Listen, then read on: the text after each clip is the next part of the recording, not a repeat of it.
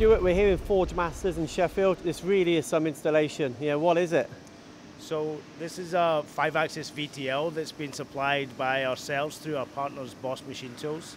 It's a 5-meter table VTL, full 5-axis simultaneous machine. It's 100 tons of capacity on the table. It's 4 meters turning height under the crossrail, 6 meter Y-axis, full hydrostatic machine, 48 kilowatt B-axis mill spindle. 48 kilowatts? 48 kilowatts on the B-axis. 148 kilowatt turning capacity. It's 274 kilowatt motors. Like you say, this is a 5-axis machine. It's the largest 5-axis VTL I've come across. Is there many bigger? There's not in the country. It's the largest full 5-axis simultaneous machine in the country. So if we were to take the guarding off this machine, what would we see? How is this machine built? The machines, the structural components are grey nodular cast iron. They're all double ribbed. There's no welded steel structures. It's full hydrostatic machine on oversized components. The ways themselves are 12 inches wide, 3 inches deep. It's more impressive when it's closed off, actually. If you can see the engineering underneath the covers, it's a big advantage for us. I also note it's a fast machine. You would think, it's a big heavy machine, but it's a nimble machine as well, isn't it? How is it so quick?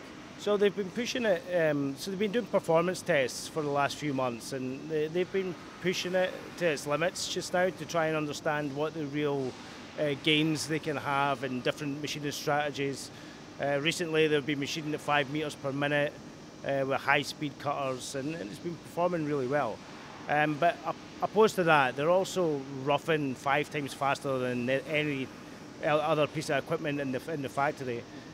I know you've mentioned previously off camera, they actually purchased this machine to do a finishing cycle, but what they've quickly established is why not use it for roughing? Yeah, I think that the gains are there to see. It was such a big investment for Forgemasters that they wanted to protect that investment by finishing. And yeah, it's a big machine, it's a powerful machine, it's a really rigid machine, and finishing's excellent. But the material removal rates that they're getting for roughing it's just not cost effective not to use that capacity. And in terms of obviously we're stood here now that the project's complete. What is that process? Obviously you've taken an order, great, but where do we go from there? Well, we have a second machine arriving and another machine shop here, a large boring machine. But on this machine, we see it as much as a partnership. My company is engaged with Forgemasters constantly. We want to be able to realise the full capacity of this machine. We are interested in all the productivity gains that Forgemasters can achieve out of the machine, and look, at the end of the day, we want them to perform well. We know the machine can perform well. It's a big step change for this customer. So, we see it as a long-term partnership. We're not going anywhere, and we're looking forward to the new machine arriving, and it's the same strategy then as well. And if we took this machine away, we are stood on a huge hole, essentially, a huge pit. So somebody said 6,000 tonnes was removed. Yeah, huge. The civil works was a massive undertaking. The footprint the area that we had to put the machine in was as big a challenge as anything. We were actually excavating original foundations for the original crane beams going back, I think, 150, 200 years from the building. It was crazy. And so what are the extra features on this machine? Obviously there's a lot of nice little features in the control. So in the control, it's a Siemens 840 DSL control. We've put in some nice added features, Industry 4.0 if you like features, showing maintenance protocols in real time. So we're measuring temperatures from motors, from ball screws, all over the machine. We're monitoring vibration for all over the machine. We have in every single hydrostatic cell throughout the machine, we have an individual pressure switch for each cell, and we monitor these pressures constantly in real time. We also have 2 other screens that are networked up to their programming department, so they're running with Siemens NX camware, and it gives them the ability to not only drip feed the programs to the control, but they can also send the model to the control and interact with the model in a touchscreen way where they can see the part, they can section the part. So they're never having to leave the machine to then go and ask questions from the programming department. We can isolate that, we can highlight any questions and send a digital email to the programming department, which is at the other end of the base. Sure. So this head, it's incredible, isn't it? We've actually just seen a tool change from the turning head to this 5-axis head. You know, how heavy is that?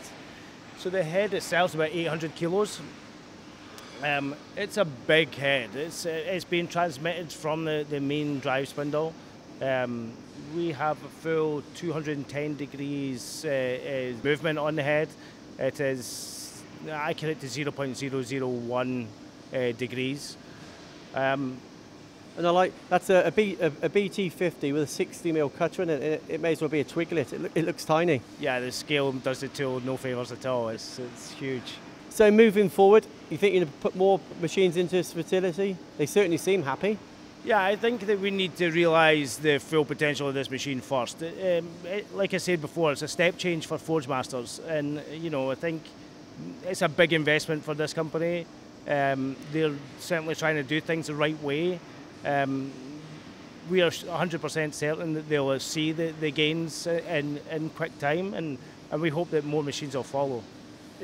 It's a shame this component's on the machine. That just out of shot, unfortunately, some really impressive components we can't see on camera. But some of the complexity of the components they're putting in is incredible. Yeah, these. Yeah, you're right. It's unfortunate, but these are secret parts, and we're not allowed to see any of these parts. But knowing what they're doing and how they've come from a strategy doing it before, moving these parts around the whole machine, we can do these parts in 2 setups now.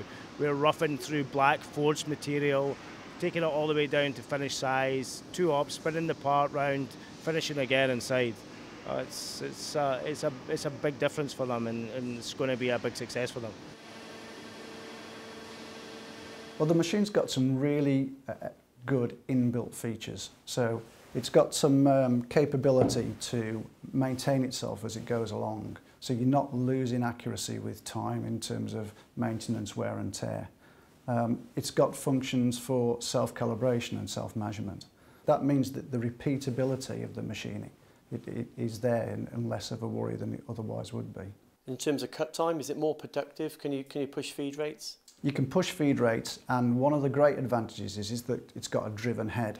So the cutting tools are quite complicated tools, and you want to use different parts of the cutting head for different types of machining. And that's actually usually something that's very difficult to control. But with a driven head, you can manipulate the cutting tool in order to get the best cutting efficiencies and the best surface finishes. And the latest investments in these machines, these Bost machines, is really exciting because these are right at the front of cutting technology. What are the machines? So we've got 2 machines which we've purchased. One's a VTL machine, so it's a vertical turning machine with milling capability, and a ram borer. And what was the reason for the purchase? Is it purely down to capacity, lead times, maybe quality? Well, capacity and quality. So increasingly, the parts that we manufacture are incredibly demanding in terms of the accuracies that they require. And the capability that we got before Bost was captured in several machines working in combination in order to be able to make the final part. One of the benefits of the new machine is all of that machining is done on one machine. So we if you like, we mitigate the risk of moving from machine to machine. We increase our confidence in the accuracy that we can achieve, and we increase efficiency. And is it fair to say you haven't got many subcontractors, so what you make here you've got to complete? That's right. We have got a very active supply chain. We wouldn't be able to do what we did without that supply chain. But the parts that we make necessitate a certain level of expertise which is solely within Forgemasters. And this machine is part of that Forgemasters capability. That's something specifically unique to us in terms of what we can offer. The reason that we chose Bost is because the machine is very heavily engineered. It's a really robust machine, and we can rely on it to produce the accuracies that we need for the components that we're making. And I think it's that kind of concentration on what underpins good quality and what de-risks manufacture that makes us a preferred supplier.